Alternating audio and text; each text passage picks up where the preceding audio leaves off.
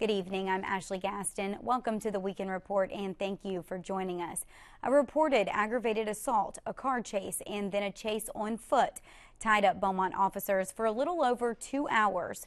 A spokesperson for the police department said Beaumont officers chased this Honda Accord to the intersection of Bennett and Helbig. There, officers searched a wooded area in a neighborhood looking for possible suspects. Early reports indicated the men carried 3 guns and a bat. Police also said the men took 2 safes. Police used both a bloodhound and a German shepherd to aid in the search. Stay with us on KFDM as this story develops.